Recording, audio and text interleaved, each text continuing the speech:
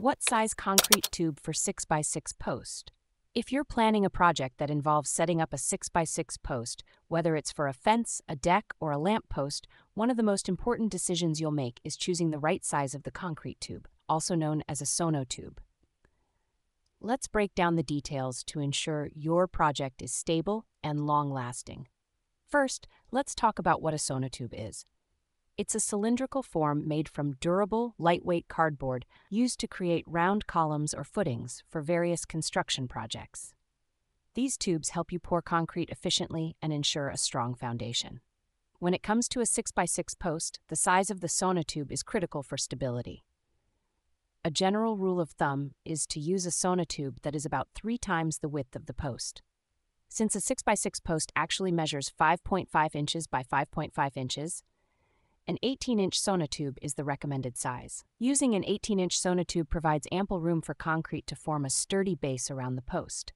This larger diameter ensures the concrete can fully support the post, allowing it to bear the weight of the structure and resist lateral forces like wind or shifting soil.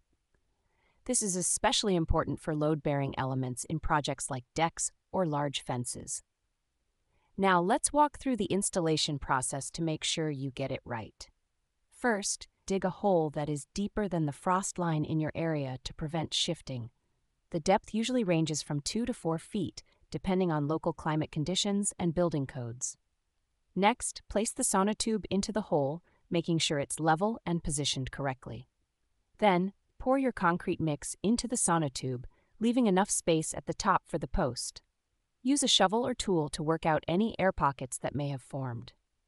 Finally, insert the 6x6 post into the center of the tube while the concrete is still wet, and ensure the post is standing straight.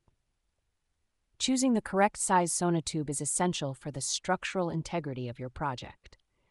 If the sonotube is too small, the footing won't be able to support the weight of the post and structure, which can lead to instability or even failure over time. An 18-inch sonotube provides the ideal balance between strength and material efficiency, ensuring your post is secure and ready to support heavy loads.